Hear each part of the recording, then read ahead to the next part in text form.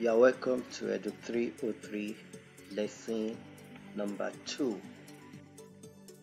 This lesson we shall be talking about the scales of measurement. The basic goal of this lesson is to help you, the learner, to understand the nature of data and the scales of measurement.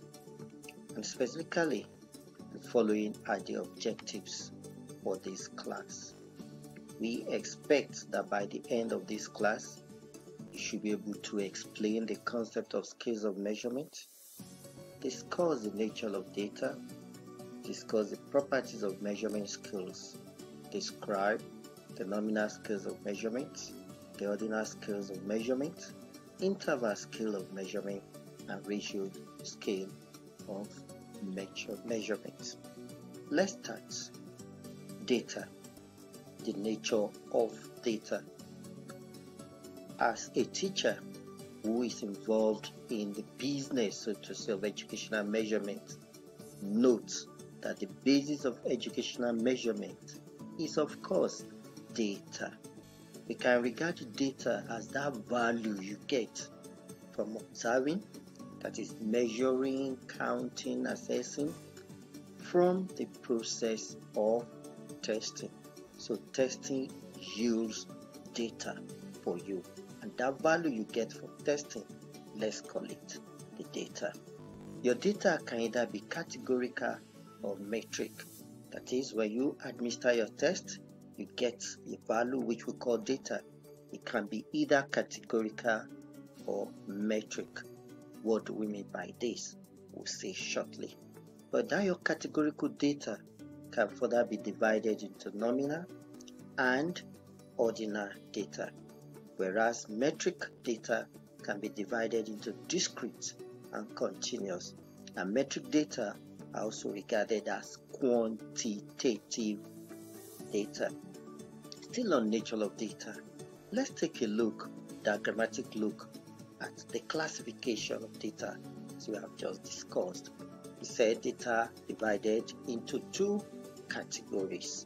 Yes, two categories. The first is categorical data, and the second numerical data. We can call categorical data qualitative data and numeric quantitative data. Categorical data further divided into two.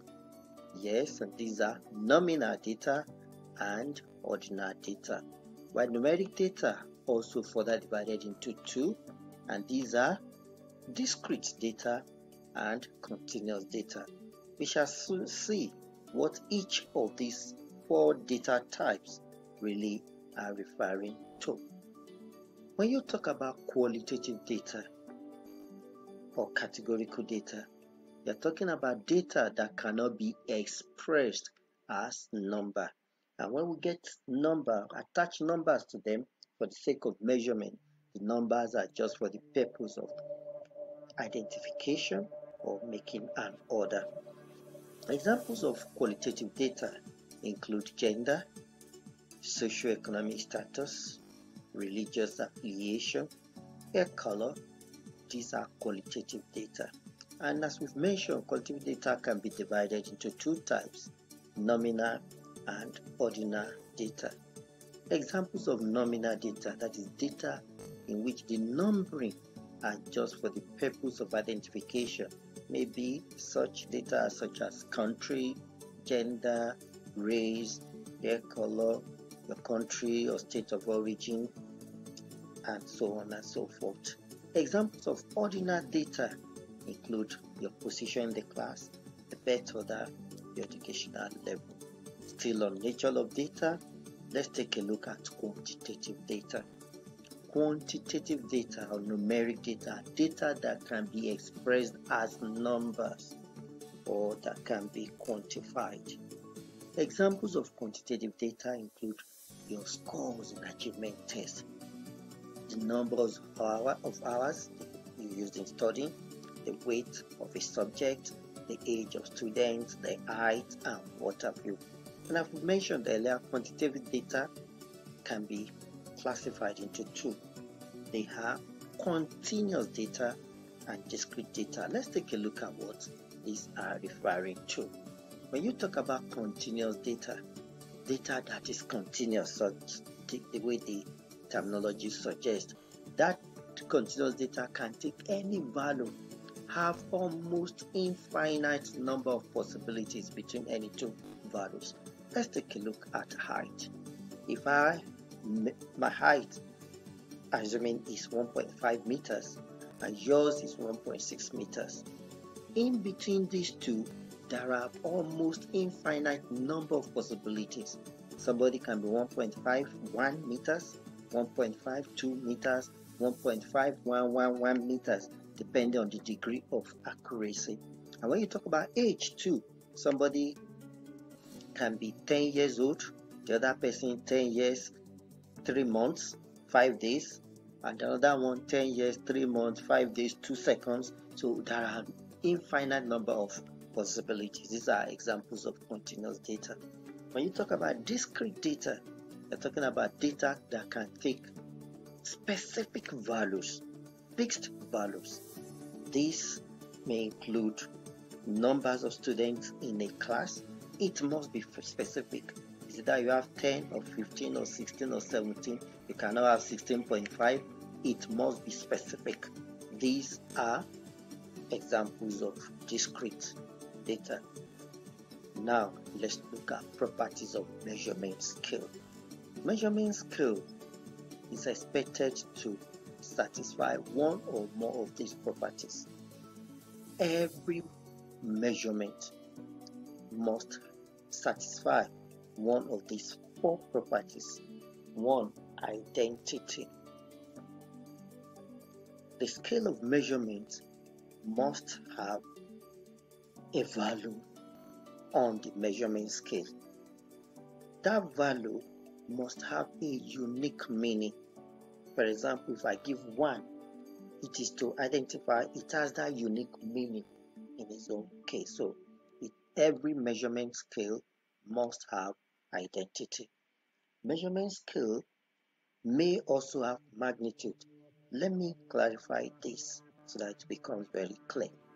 The properties of measurement and each of the scales of measurement must have certain characteristics, at least one of the 4 we are going to mention. Some may have 1, some may have 2, some may have 3, some may have all the 4. So we've talked about identity, which has to do with the uniqueness of that numbering that is attached to the measurement. Magnitude.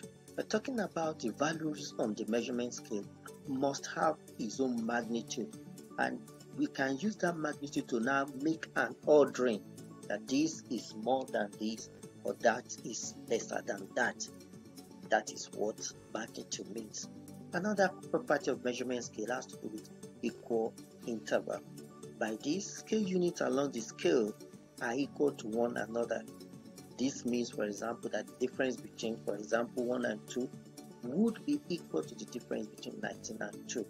And that is one of the very vital quality or property of measurement scale. Finally, absolute zero. The scale has a true 0 point. In this case, 0 means absolute 0, and no value can ever fall below 8. Now let's take a look at the measurement scales. There are 4 scales of measurement, and the 4 scales of measurement are in such a way that the one above has all the properties of the one below. Take note, we'll talk about the 4 properties of measurement scales. So the first measurement scale has its own property. The second measurement scale has its own property, but the one above it, the second one, has all the properties of the one below the first one. The third scale of measurement has all properties of the second and the first scale of measurement. Now let's take a look at the 4 scales of measurement. The first is nominal scale, which is the lowest scale of measurement. Above it is the ordinal scale of measurement, and above it is the interval scale of measurement, and above it, the highest scale of measurement is the ratio scale of measurement. As we've mentioned earlier, the nominal scale of measurement is the least. Ordinal scale of measurement is the one above, which subsumes all the properties of nominal. Interval scale of measurement is the third scale, which subsumes the properties of ordinal and nominal. And ratio scales of measurement has all the properties of interval, ordinal, and and nominal scale of measurement. So this is direction of increasing level of complexity. Let's take a look at the 4 scale of measurement. How can you remember them? You can remember them by these simple mnemonics. Norm, which means black in French. N-O-I-R. N, nominal. O, ordinal. I, interval. R, ratio scale of measurement. These are the 4 scales of measurement. Still on the scale of measurement, let's take them one by one. The nominal scale produces nominal or categorical data. In this case, the numbering is just for the purpose of naming, labeling, identification. The scale produces data meant only for identification. They cannot be used for any meaningful order of classes. So nominal scores cannot be ranked or ordered along any dimension. The categories must be exhaustive and mutually exclusive. For example, when you talk about blood type, if you have blood type, you give the numbering to it, it is just to label. You talk about gender, for example, you talk about male as 1, female as 2. The numbering is just for labeling, just for identification, just for categorization. You cannot say because female is labeled as 2, therefore it has more properties of gender than male that is labeled as 1. Other examples include location, hair color, smoking status. In such instances, when you do the numbering, you are measuring and attaching numbers to such values, to such qualities rather. That numbering, that measurement is operating at nominal scale of measurement, and the numbering suggests no order. The next is ordinal scale of measurement.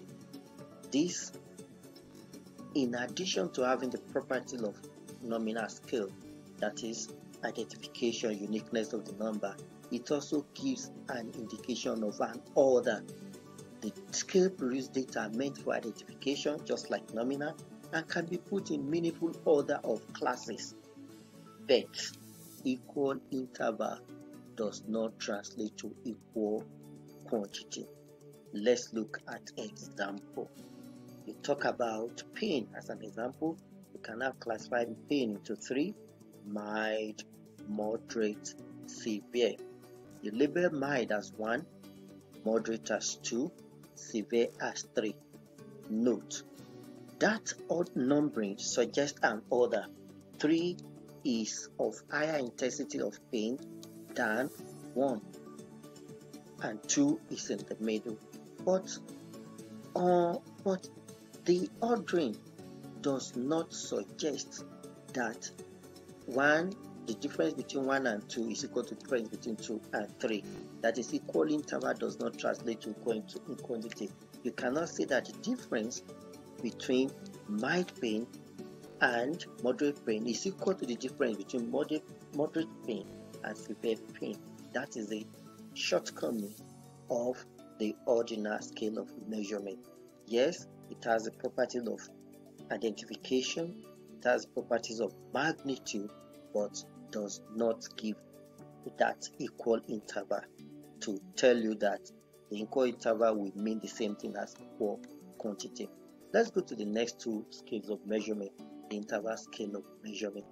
The interval scale produces data meant for identification, like ordinal scale of measurement, nominal scale of measurement, It also produces meaningful order of classes, like ordinal scale of measurement. In addition, equal interval translates to equal quantity. However, it has limitation of not having the quality of 0 value. absolute zero does not exist. Zero value does not indicate absolute zero. Example includes most of the data that we use in education. Achievement scores a good example, attitude, opinion, and to some extent in physical science we have measurements such as temperature. When you measure it in Fahrenheit or in degrees Celsius, it operates at interval scale because absolute zero does not exist. And finally, talking about the ratio scale of measurement. The ratio scale produces data meant for identification like nominal scale of measurement, meaningful order of classes like ordinal scale of measurement, and equal interval translate to equal quantity like interval scale of measurement. However, it processes the quality of having absolute zero, that is, zero value does indicate absolute zero. Most measurements in the physical sciences operate at this level of measurement.